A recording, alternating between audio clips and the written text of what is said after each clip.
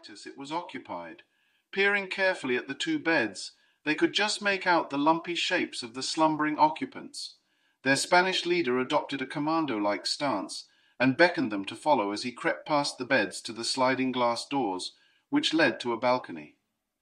Buridan stifled a fit of giggles as they reached the doors. A stern look from the team leader shut him up. They arrived on the balcony with a click of the latch and a swoosh of the sliding door. Graham and Buridan shrugged silently at each other, too drunk and confused to question the owner.